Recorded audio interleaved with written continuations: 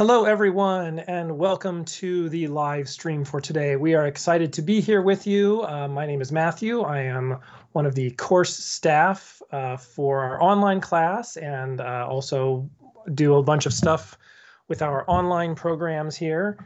I'm going to let Chris, I'm going to let you say hello and welcome everybody, and then we will get started with questions from the chat.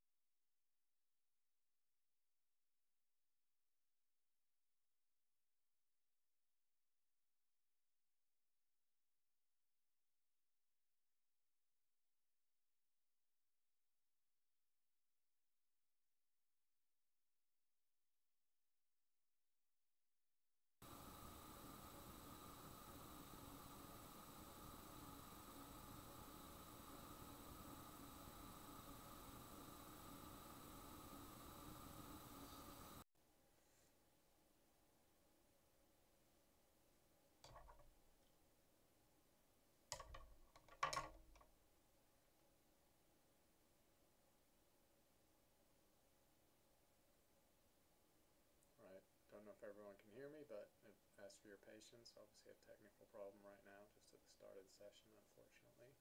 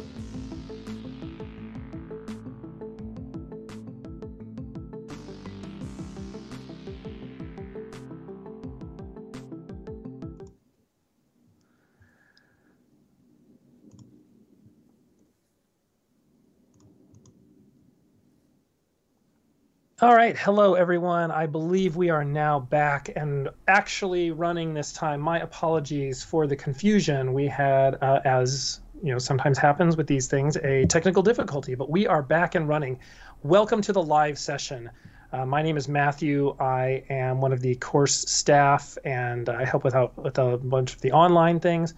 So we are happy to be here with you today. All sorts of exciting space news going on. I'm going to let Chris say hello and welcome, and then we will get going with your questions. Please ask those in the chat or send them to the email, and we'll get going. Okay, welcome everyone. We've got a slightly late start, so let's go. Okay, so the first question for today is from Ayush, who asks, how is it possible for James Webb to record light from the center of the galaxy? And if so, how much time will it take, since light takes many years to reach us? And what information will we gather from that data? Yes, James Webb Space Telescope is very good at looking at the center of our galaxy. Remember that we live in a spiral galaxy and we're in the disk of the galaxy. So when you see the Milky Way on the sky, we're looking through, although it's very thinly distributed, we're looking through a lot of gas and dust between us and the center of our galaxy. For optical light, that is that it reddens and extinguishes optical light. Essentially 1 out of a billion photons from the very center of our galaxy reaches us here in our spiral arm of the Milky Way. So the center of our galaxy is essentially opaque to visible light. But longer wavelengths are less affected by dust and gas, and so they travel freely. So you need an infrared telescope like James Webb to see to the center of our galaxy, which is about 28,000 light years away. So this is a telescope, as are all infrared telescopes, that's very well suited to studying the center of the galaxy. Excellent. Thank you very much. The next question is from Lawrence K. Professor, in the double slit experiment, you shoot a single photon at a barrier screen. Will you get an interference pattern on the detector screen? If so, does the single photon have less than one wave function? Or greater than one wave function, I'm sorry. Yeah, the double slit experiment is an interesting thought experiment, but you can actually do it now. We can make single photon experiments to demonstrate the issues of quantum probability. So if you just shine a lot of light through a single slit and then it reaches 2 other slits and then to a screen, you'll see interference patterns from the 2 slits, light and dark bands basically on the projection screen. In the thought experiment where you slow down the rate of light till only 1 photon is being emitted, then that photon will go through one or the other slits and then head to the projection screen. In principle, a single photon may be diffracted, but it will travel mostly in a straight line to the projection screen. So 1 photon cannot create an interference pattern. You need many photons to see that. And so the interesting thing is that even if you slow this experiment down to 1 photon per second, so you watch each one doing its thing, the cumulative effect of the photons is still to participate in an interference pattern, as you would see with large amounts of light.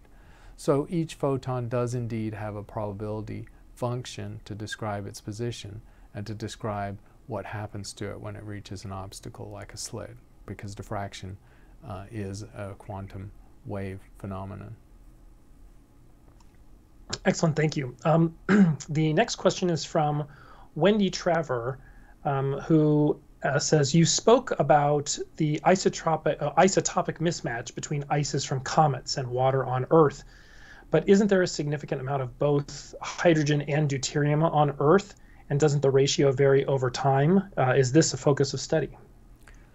Yes, there's the isotopic ratio of normal water, if you like, and heavy water, deuterated water, is an amount that has varied over time. We only have indirect measurements, of course, of it through the history of the Earth. And where the water on the Earth has been is a matter for some debate. In fact, the presence of water on the Earth's surface, possibly emerging from the deep mantle, is a viable hypothesis for where the Earth got most of its water. And we have no way of testing the deuterated fraction of water in the deep mantle. We can't dig that deep into the Earth. So this fact that there's a mismatch with the very small, just a handful of measurements of cometary material, is not a killer to the idea that the water was brought in from outside. At the moment, the research is ambiguous because we simply don't have information on the deuterated water ratio in the early Earth's history. Excellent, thank you very much. The next question is from one of our live participants who would like to know, Ramani Ranganathan would like to know, Professor, when do we expect the first images from the James Webb Space Telescope? It's a couple of months away, actually. So this is a very slow process. We've seen the great success of the James Webb Telescope unfurling its solar panels and erecting its mirrors into a rigid structure. So the telescope is complete. But there's a long process of getting the detectors through their calibration and test phases, and of doing in a sort of long iterative process the focusing of the telescope itself and all the mirrors.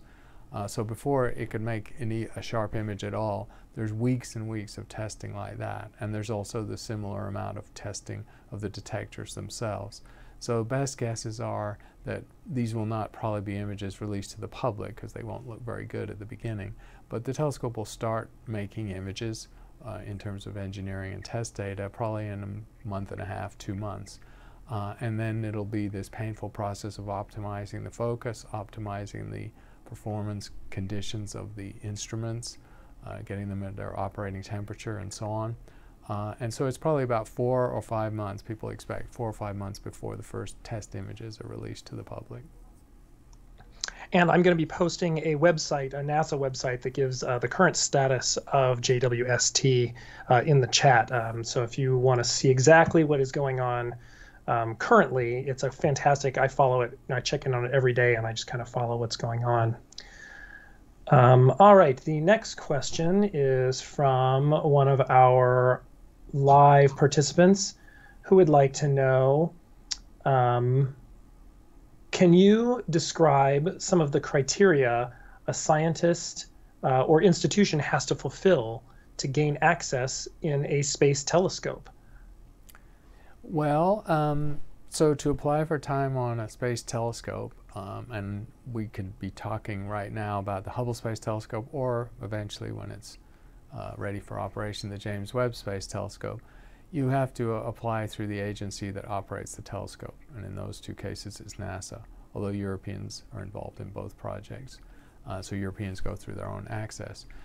These major facilities also have a manner of access that's open to all people, so you don't have to be a citizen or to live in one of the countries that produced the telescope or built it or even funded it to apply for time on it. You don't formally have to have a PhD or be a professional astronomer to apply for time on telescopes like James Webb and Hubble.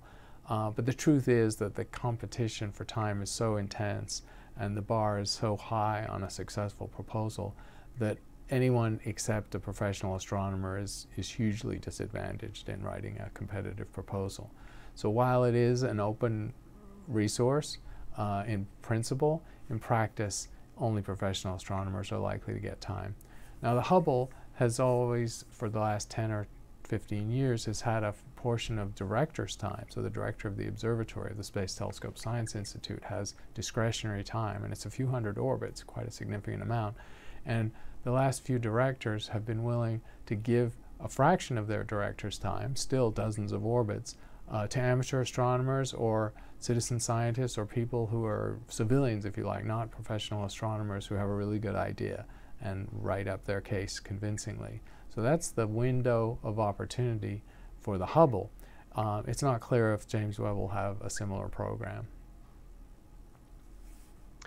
And then the related question, same from Demetrius, would like to know, are the configurations from one task to another, so when they switch from one observation to another, are those time-consuming or difficult? The efficiency of telescopes that are general purpose, that have a set of instruments, a set of operating modes, and a large number of different targets all over the sky, these are important. I mean, optimizing the efficiency of a telescope just increases its scientific productivity and increases the number of scientists that can get their projects done in a given period of time. So the mission planners put a lot of thought into how to optimize this. And so what can happen is that sometimes observations made with the same instrument mode are grouped together so that you don't have to spend time changing the configuration of the instrument. Unless it's a very simple change like moving a single filter. So that often happens. Also, slew time is significant for these telescopes, and so often groupings of objects in the similar part of the sky are observed sequentially or even interleaved to minimize the slew time. And that means programs are sliced and diced up, so your set of targets may be observed at very different times just to optimize that. For the Hubble Space Telescope, pretty early in the project, they used some kind of leading-edge AI techniques to optimize the schedule. Essentially, the number of instrument modes and the number of programs that had to be scheduled was so large that humans could not do this efficiently or even reliably. And so they had given over, for over a decade now, the task of scheduling the Hubble to machine learning or an AI-type program, which does a really good job. The next question is from email. Hernan Reyes emailed us a question about Europa. So it concerns the chaotic terrain on Europa, and a region called Conmara Chaos has apparently been produced by local disruption of the icy crust that covers this Galilean moon. It looks like a jumble of rafts of ice, as if these slabs cracked and shifted position over what must have been a very long time. The first question is, how long does something like that take? Does it take millions of years, or hundreds or thousands, or tens of millions? What's the kind of time scale we're talking about for those cracks to appear? The European ice surface is subject to a lot of speculation. We have fairly limited information about it yet until the Europa Clipper mission, which is a decade away from getting data. We're still basing our information based on missions that are decades old or telescopic observations. So there's a lot of inference and there's a lot of uncertainty. However, what isn't and to answer the question directly, the best guessing about the age of the European ice pack overall is very long, possibly 100 million, 90 or 100 million years. That's the best estimates I've read in the literature. So it's an ancient ice surface, but of course it's not static. Those rafts and jumble of icebergs and sort of chaotic terrain is indicative of movement and change. Excellent. So then the follow-up to that question is, how was this ice raft formed? Was the surface cracked somehow and then blocks of ice moved apart? Or was it, because it oozed up from underneath? What's the mechanism? The mechanism is almost certainly tidal heating. So the large moons of Jupiter, and it's a Galilean moon, of course, so it's a fairly large moon, about the size of the Earth moon almost, are subject to significant tidal heating, and that is a differential stretching force between one side of the moon and the other, which causes geological activity, and that's causes mild heating in the interior, and that's why so far from the sun you have heating from the rocky interior that actually can keep a liquid ocean. And that same tidal heating, because Europa has an elliptical orbit, flexes the moon, and that flexing literally will break up and dislodge and cause cracks and fissures and changes to the icy surface. So it's essentially tidal forces and tidal heating that keep the upwelling of liquid from the interior, and as cracks appear and fissures, of course, the water can upwell and then freeze and then liquefy again and then freeze again, and on top of that you have the motion caused by the tidal forces, and so that explains fundamentally why you have such a chaotic and changing terrain. And then finally, what does this tell us about the actual thickness of the crust of Europa? Could it actually be quite thin, a few kilometers or hundreds of kilometers? Is there a way to tell from this process? The thickness of the ice pack is, of course, a huge unanswered question with a lot of speculation and some modeling behind it. And there's a lot of research and papers written about this over the last decade or so. And there's no complete consensus. So people have run all sorts of models and used the best sense of the physical conditions to estimate the probability of the thickness. A fairly recent study from a few years ago used a sort of Monte Carlo method to model all sorts of quantities and models, and their best guess number was about 20 kilometers, so in between the two numbers that you speculated. However, of course, there may be parts of the icy crust where, just due to non-uniformities or perhaps a hot spot on the interior that's upwelling heat through the ocean and melting the ice from below, you could easily have areas where the thickness is only a couple of kilometers. And if you could find those, of course, that would be a very exciting place to potentially have a lander that might be able to melt through the ice pack. But generally, the thickness is several tens of kilometers. The next question is from Faisal, who's on with us live. Has it been proven or shown that there is a ninth planet? We actually have several questions about the ninth planet. So is there a ninth planet that has just been found mathematically? Or is that still complete speculation, and will the James Webb Space Telescope be able to observe things at the edge of the solar system? Well, in a sense, there is a ninth planet, there's a 10th, 11th, and 12th planet. once we recognize that Pluto is in a different category and it's a dwarf planet, and so the fully fledged planets of the solar system only number 8, then we have now found in the inner regions of the Kuiper Belt. The Kuiper Belt is the region of rocky objects extending from about 40 to 80 astronomical units, so beyond the orbit of Uranus and Neptune. There are other objects similar in size to Pluto. There are a handful now that are within 30% of Pluto's size. So you could call any of those Planet 9 if you want to call them a planet, but in the sense they're all dwarf planets. They're all smaller rocky bodies that may have been captured from the outer solar system, or they may be interlopers. They were not necessarily part of the formation process that led to the gas giant planets that we know of. So people are still looking because the real estate out there is very hard to survey to particular depth, because a small object like Pluto, maybe twice as far away as Pluto is going to be extremely faint.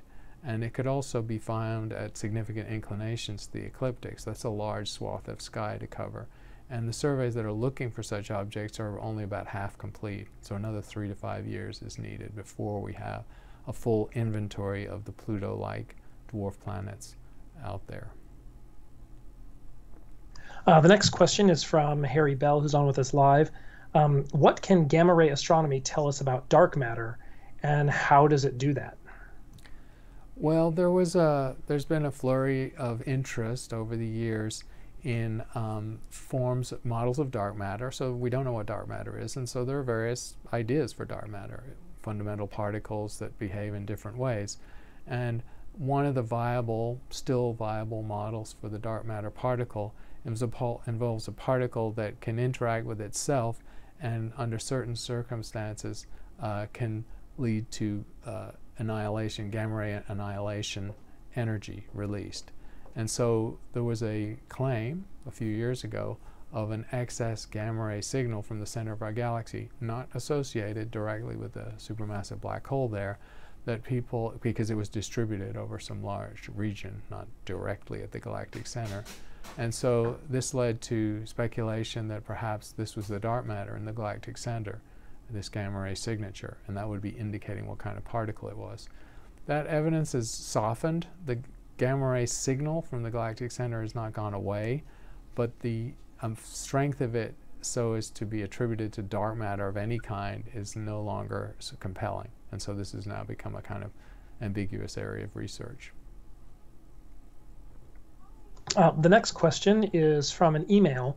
When looking for life in the universe, should there be a consideration of whether the body that we're looking at has a solid surface or not? For astrobiology considerations, people are, of course, talking about planets and potentially moons. You can have either a solid surface, a rocky planet. You can have a liquid planet, so a water world, because we know those kind of worlds exist, not just like Europa, a moon in our solar system, but fully fledged Earth-like planets elsewhere that are likely to be completely covered in oceans. So those are the main candidates to looking for life. Whether life could exist in a purely gaseous environment is completely unclear. There are forms of life, microbial life, ecosystems almost, that exist in circulating patterns in the stratosphere of the Earth, going to very high elevations, where they have significant exposure to UV radiation.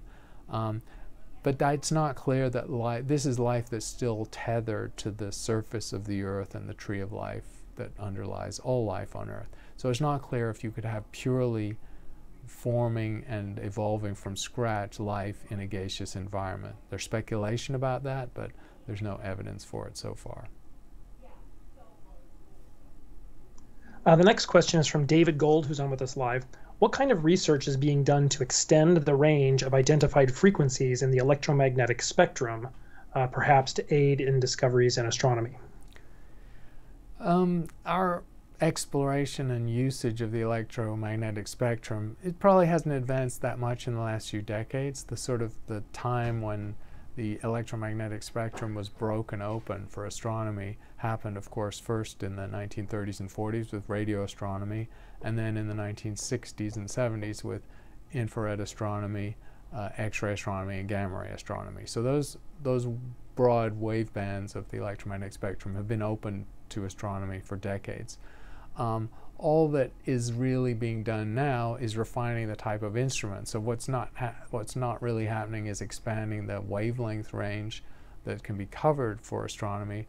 What's happening is the development of new detectors that increase, sometimes dramatically, the sensitivity to detecting those waves. The natural limits to this are, once you get to radio wavelengths that are longer than a few meters, they become very difficult to detect with normal radio technologies. And once you get to gamma ray wavelengths that are smaller than a subatomic particle, similarly, it gets very hard to detect that radiation. Also, we're not sure any normal astrophysical process can produce radiation that energetic. The next question is from Karen, who is on with us live. In the 3 years since the course was recorded, well, so that's the astrobiology course, but it's been, what, 5 or 6 years since the original astronomy course was recorded. What would you say has been the most remarkable development in astronomy or astrobiology in the last 3 years, let's say? Yeah, I think in astrobiology, the answer would have to be just the characterization and the estimate of the number of Earth-like worlds in the galaxy based on Kepler data. So the final numbers are not in from Kepler data, even though the satellites stopped taking data some years ago. Analyzing it all and digging all the faint signals out of it is still ongoing. But we now have a pretty good estimate of the frequency of Earth-like or super-Earth-like planets around sun-like stars or even red dwarfs in the galaxy. And that's an amazing number to come up with, because it amounts to tens of billions of Earth-like worlds projected across the Milky Way. The next question is from Pecornin, who's on with us live. How sharp is the event horizon of a black hole? Would it be theoretically possible for an object to be partly inside, like a planet? It's an interesting question. The event horizon is a surface. So first of all, the event horizon is a conceptual thing. It's not a physical surface. It corresponds to the place near an intensely gravitating object where the escape velocity reaches the speed of light, and where the effects of relativity are so extreme that time perceived in the frame of the event horizon slows to a crawl, in fact freezes entirely, and where the gravitational redshift of a photon becomes infinite, and therefore light cannot not escape. So in theory, since it is a theoretical information membrane, it hasn't got a thickness. It's just a surface, a one-dimensional thickness surface. So in practical answer to the question, no, it's probably not possible for an object to be half in and half out. The next question is from one of our live participants, KP Adwait Damodaran asks, our moon plays a role in supporting life on Earth. Would it affect the Earth in any way if the moon was destroyed or moved from Earth? And I assume that the process of how that happened makes a difference. Right. Yeah. If the moon was truly destroyed by, say, an impact, that would be catastrophic, or almost catastrophic for the Earth too. But if the moon just somehow disappeared, or the moon is moving away from us, but very slowly, like 4 centimeters a year. That's not really noticeable, of course. But if the moon were to disappear for some reason, or leave the Earth's orbit, it would have a significant effect on the Earth, of course, because the moon induces tides, not just water tides, but land tides. And so actually the frequency of earthquakes would decline, because the moon is a significant secondary contributor to earthquakes, and also the water tides would decline. Now that may or may not be a good thing. People who think that large moons are important for the development of life point to the tidal range and the tidal forces as being energy inputs, and also ways of applying variability to a potentially biological environment, which is usually good for biology. Biology likes a dynamic environment, both physically and chemically. So, but life is, of course, rife on the Earth and has taken every ecological niche available to it. So the loss of the moon would not have any dramatic downward effect on life on Earth. The next question is from Martin Zimmer, who asks, do you ever confront anti-science and anti-education campaigns meant to perpetuate ancient power structures? Well, there's a lot of misinformation out there in the world, of course, and so yes, occasionally I encounter groups or people who come to talks and ask questions that indicate pretty high level of suspicion or antagonism towards science. And indeed, there's a sort of generic issue that's a problem in the United States more than in other countries, I think, of an increasing suspicion of expertise of so-called elites. And since I'm an academic scientist, I belong to one of those elites. And so some people are suspicious or skeptical of things that scientists say because they think they occupy this privileged position in the society and that they're an elite, and so they're insulated from perhaps information they should hear or from the masses or who knows what. So yes, those attitudes are out there, and they affect other people too, not just scientists and not just science. But I think the suspicion and the denigration of expertise is probably the most damaging thing I've seen in the culture in the United States in the last decade or so. The next question is from Jorge, who would like to ask, could you comment on the findings in the material recently recovered from asteroids? Well, what we know about asteroid samples, there's only a handful where we've done this return. We're obviously waiting for the OSIRIS-REx mission to deliver a little piece of Bennu that will be studied here at the University of Arizona and labs around the world. What we've learned is that this is pristine solar system material, as we would anticipate. These are mostly unaltered rocks that have been sitting far from the sun and orbiting without modification for 4.5 billion years. So it's really sort of showing us how the things of the solar system, planets and moons, were constructed from this material. It also tells us that there are significant volatile materials, frozen volatile materials like water, methane, and other ices, and significant amounts of organic material, carbon-rich material, which is a prelude for life and a necessity for life. So that's what we found. Nothing dramatic, not organic materials or complex molecules of a complexity that would have surprised a biologist or a biochemist, but definitely telling us about how the solar system formed, and then indirectly about how life might have formed. Pashupatinath Dutta asks, is it true that 99.99% of the universe is made up of plasma?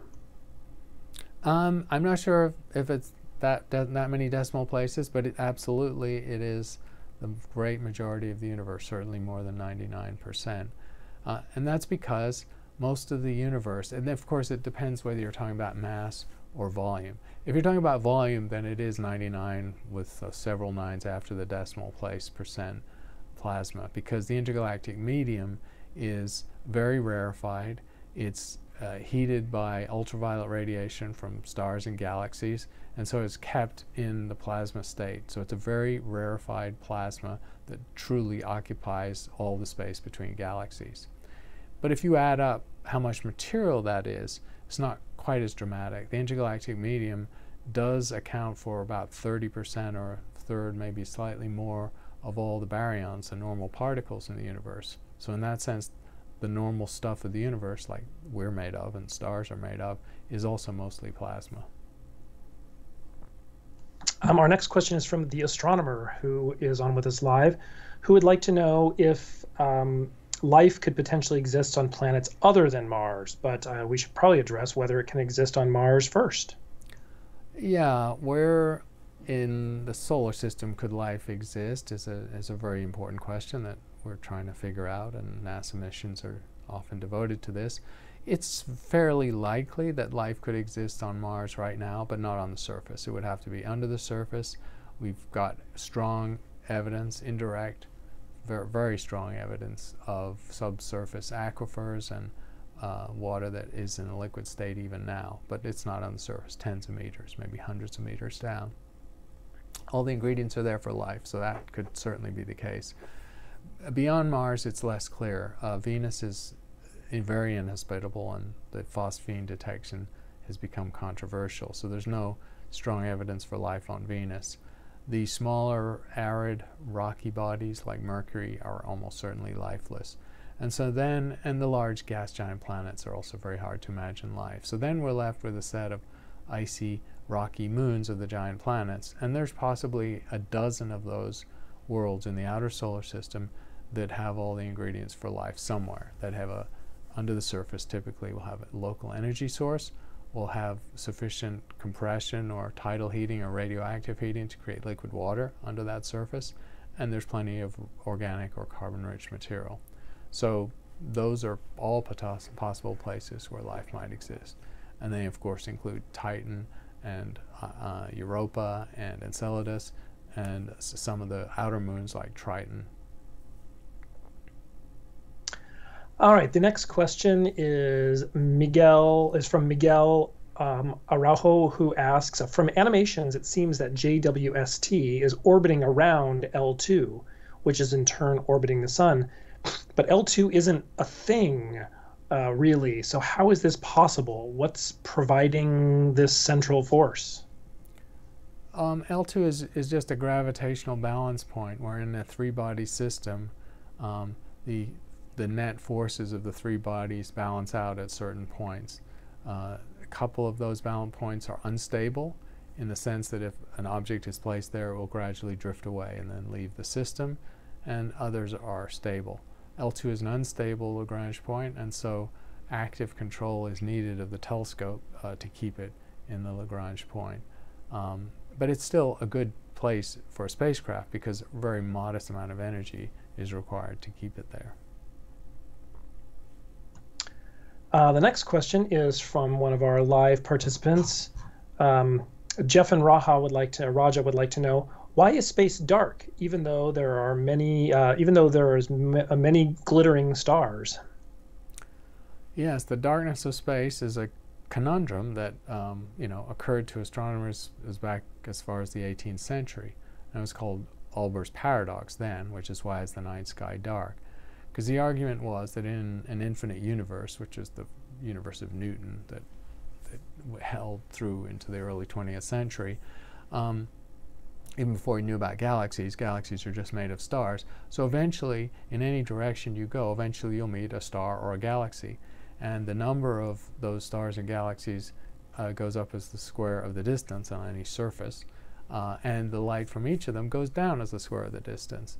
So the contribution of light from more and more distant stars and galaxies just keeps adding and adding and adding, and without limit. And so it should be infinite.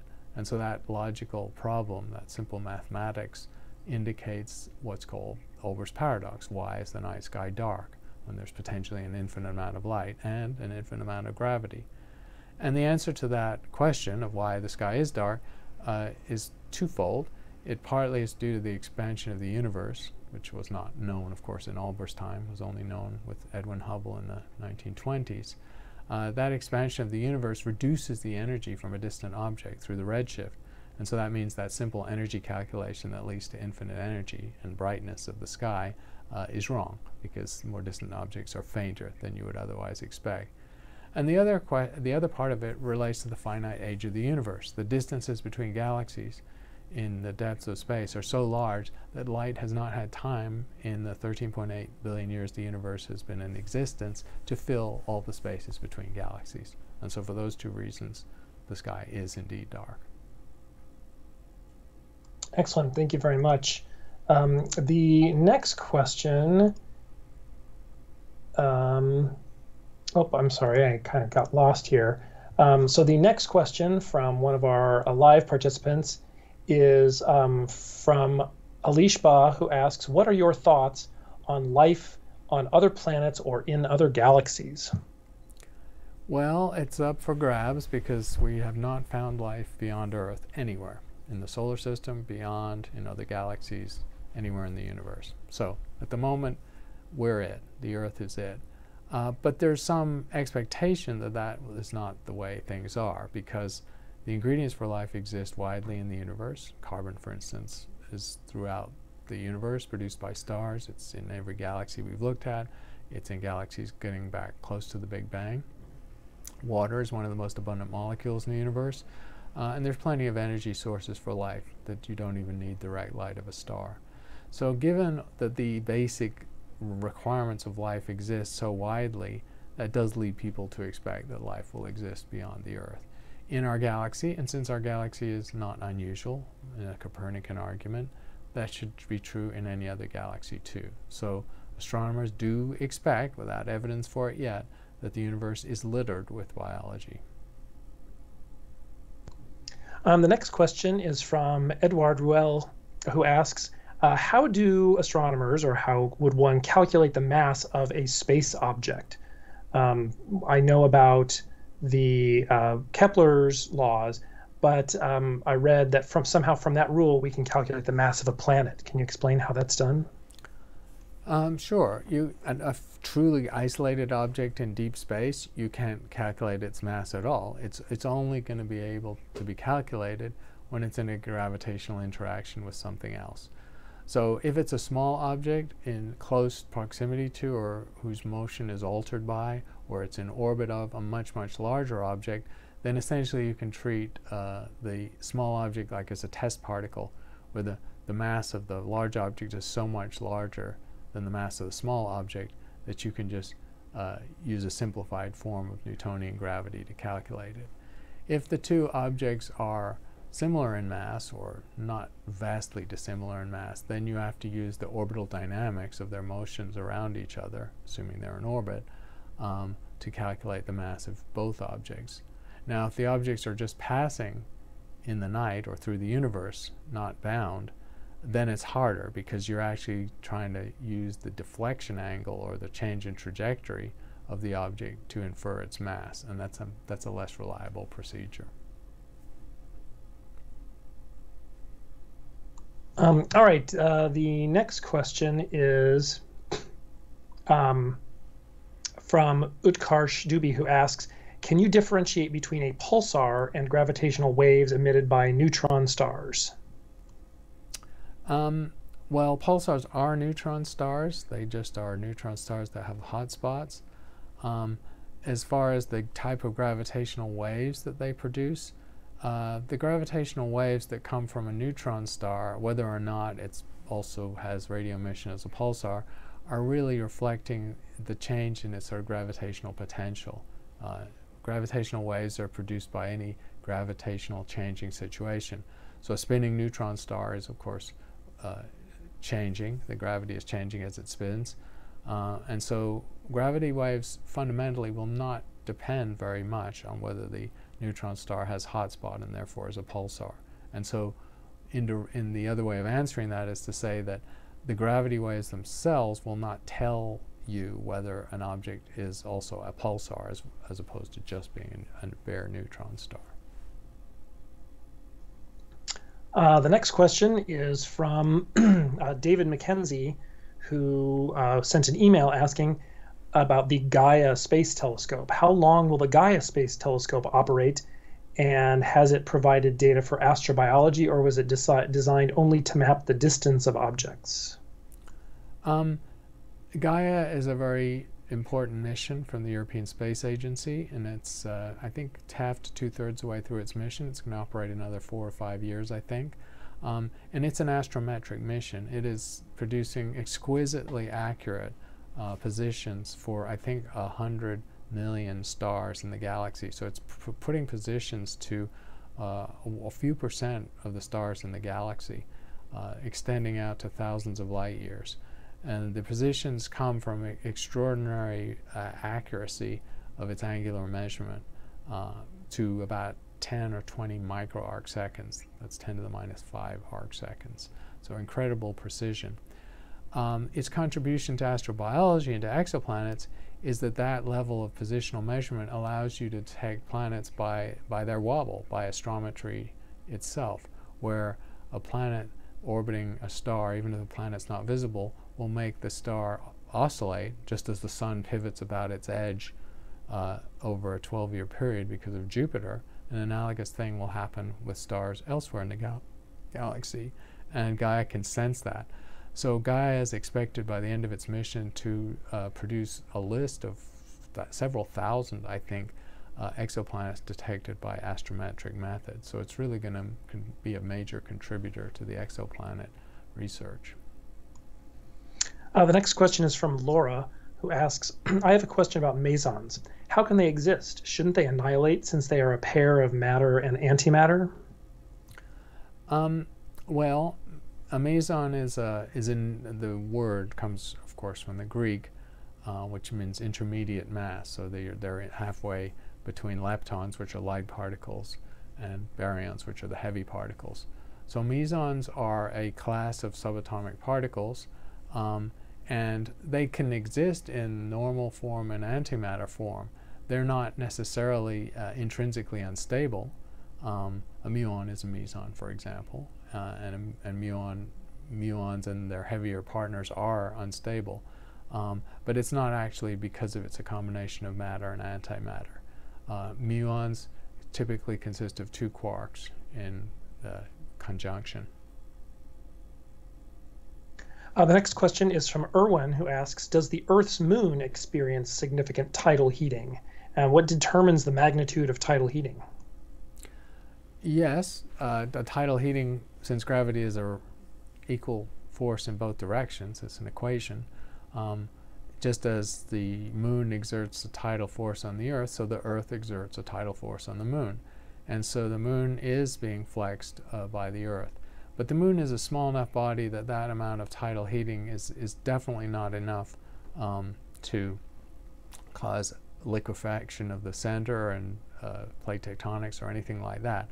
So the Earth's tidal heating of the moon is less profound than the moon's effect on the Earth. And so the moon stays as a rocky body. It probably increases the seismic activity on the moon. The moon is not completely geologically dead, and the tidal heating caused by the Earth probably is a contributor to its geological activity.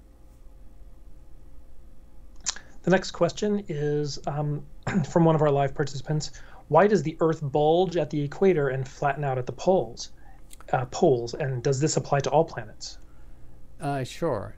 Any spinning object has differential forces. So there's centrifugal force that applies in the equatorial regions, which are moving at 1,200 kilometers per hour, as opposed to the polar regions that are not moving at all. And that naturally produces an oblate object, that is an object that's bulging at the equator. Now it's a very subtle effect, it's less than 1%. If you held the Earth up and stared at it, you would not notice this bulge to the eye. So it's a fairly subtle effect, but it's real. And of course the same spin also produces a tidal bulge in the water, and the water is more easily able to move than the rocky core and crust. So the tidal bulge is even more prominent when it comes to the water of the Earth. The next question is from DJ Curiosity, who's on with us live. Why is it that the largest telescopes take 2 countries, but I think they're misunderstanding how many countries it actually takes to build some of these large telescopes, including the JWST? There are still telescopes built by single countries, but the multi-billion-dollar facilities strain the budgets of even the richest countries in the world, and so that it's 2 reasons. It's because of the enormous cost and complexity of the biggest telescopes is better when the load is shared between countries, and the other reason, which is a good reason, is the international community of astronomers and scientists is very fluid and tight, where people do collaborate routinely with people in other countries. It doesn't have anything to do with the telescopes or the facilities. It's just a part of research in the modern era. And so it's very natural for people to collaborate in this way. The Hubble Space Telescope, over 30 years old now, is a great example of this collaboration. It's fundamentally a NASA telescope, 85%, but since its inception, 15% of the time and one of the instruments and a ground station and various parts of the infrastructure have been provided by the European Space Agency. And over those 3 decades, European astronomers on average have got 15% of the time on the Hubble, while American astronomers get 85%. And it's worth noting that when people say America gets 85%, that's just astronomers based in U.S. institutions. I'm a Brit, although I'm naturalized American now. And so there are many foreign scientists working in U.S. institutions. And so when they get time on the Hubble, they are U.S. scientists for the bean counting, but they're international scientists more generally. The next question is from Prabir Adhikari, who asks, how does space debris affect future space missions? How serious is this problem, and what are the probabilities that it will impact a mission in the future? It's a serious problem, and it's getting finally a little coverage and some attention from international bodies and regulatory bodies. Space debris is just getting worse. The number of satellites that are launched, all the way down to nanosatellites, has grown dramatically. Companies like SpaceX are launching constellations, which are sets of thousands of small satellites in low Earth orbit to try and put wireless internet into places around the Earth that don't have it. And so the projection is that these low Earth orbits, just with newly launched satellites, will get added another 30 or 40,000 satellites in the next 5 or 6 years, which is an enormous amount of clutter in low Earth orbit.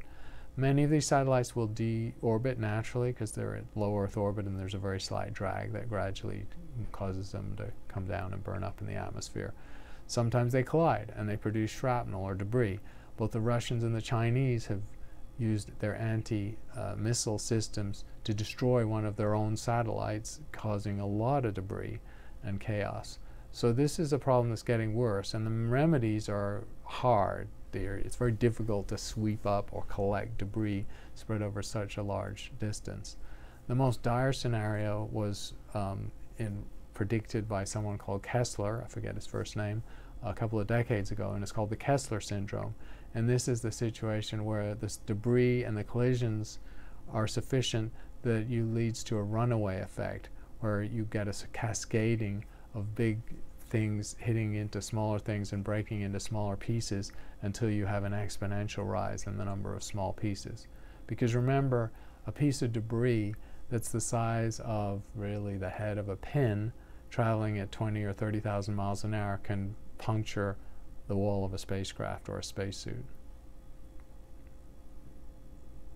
I believe this has been asked by a couple of people, but the next question is from one of our live participants. What would happen if the Earth's core or any planet's core totally cooled and solidified?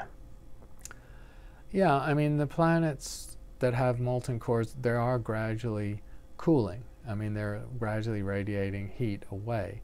The sustaining of the heat is partly natural due to radioactive decay, just from naturally occurring radioactive isotopes in rock. So that heat will never go away because these are very long-lived isotopes with half-lives of billions of years. But if hypothetically the Earth's core cooled sufficiently that the core, there's a solid core and then there's a liquid outer core, that liquid part solidified, that would actually have quite a dramatic effect on the way the Earth functions, because it's the liquid core and the differential rotation inside the Earth that leads to plate tectonics, that leads to the upwelling of magma, that leads to the continents moving around, that leads to volcanism on the Earth.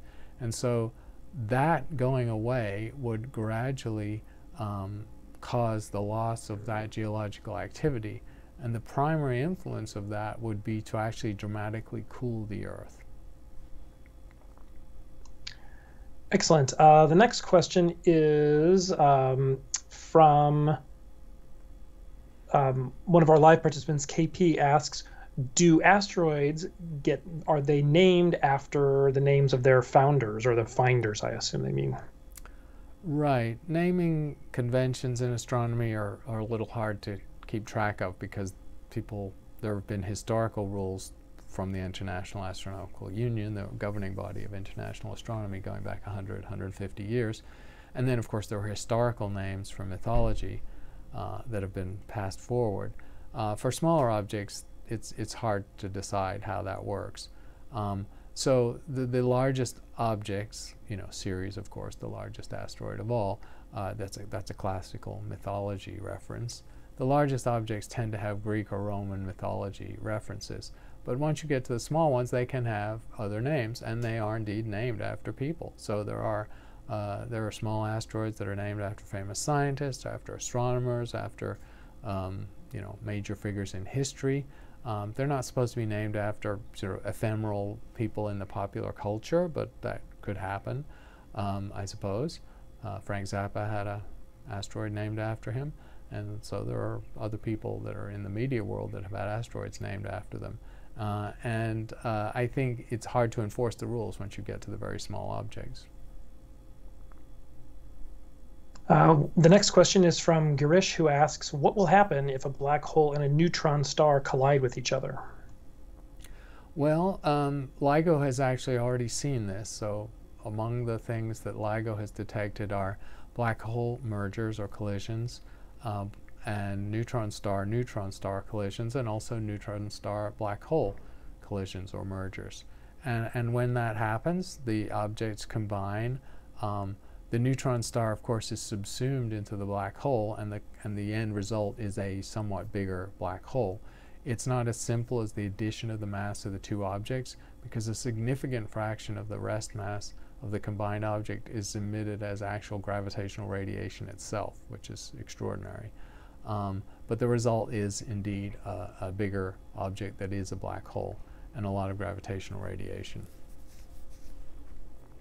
The next question is from Shrusti, who asks, can we artificially create a black hole? No, our technology is insufficient to do that. There have been scares every now and then that CERN, through its collisions of subatomic particles, could create instantaneous densities sufficient to make a microscopic black hole, or that the same thing might happen at the laser facility at Los Alamos, or places where a large amount of energy and pressure is put into a small region.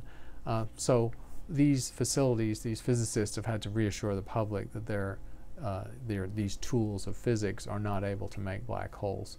And actually we're very far away from creating even a microscopic black hole. Not a factor of 5 or 10, but many orders of magnitude. So our technology is completely inadequate to create a black hole right now. Next question is, several people have actually asked this, but Dr. Mom asks about intelligent life outside Earth. How much is it a possibility mathematically, and how long will it take for mankind to reach the point where we can contact life, intelligent life? The problem is, for intelligent life beyond the Earth, the problem is the application of mathematics doesn't work. It would be nice if it did, but it doesn't.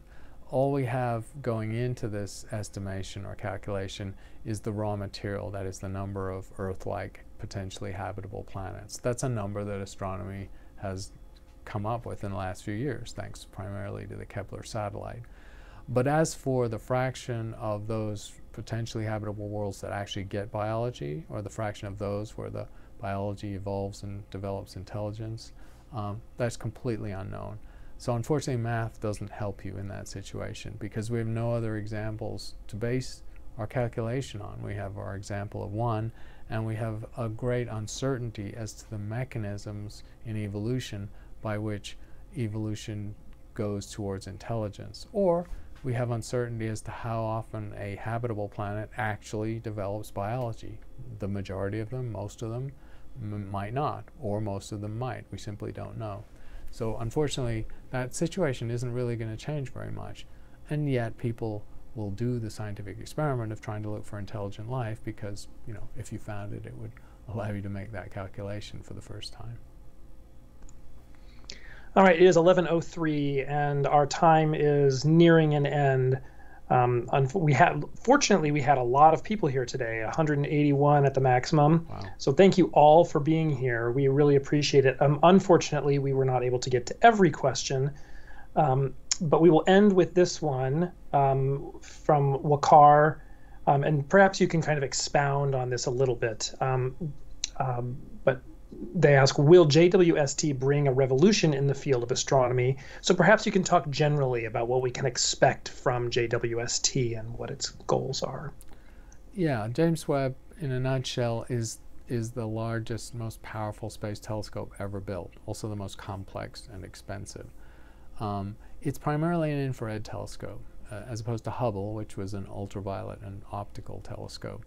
So James Webb is working at longer wavelengths, mostly at wavelengths longer than a micron. Those are waves about 2 to 3 times longer than the waves that the eye is most sensitive to. That kind of an infrared telescope is good at certain things and not good at others. Its revolutionary abilities are going to involve seeing to the center of our galaxy, for example, where there's a supermassive black hole, seeing to the centers of dark clouds where stars are forming, and telling us a lot more about how the process of star formation actually works in these dusty, concealed regions.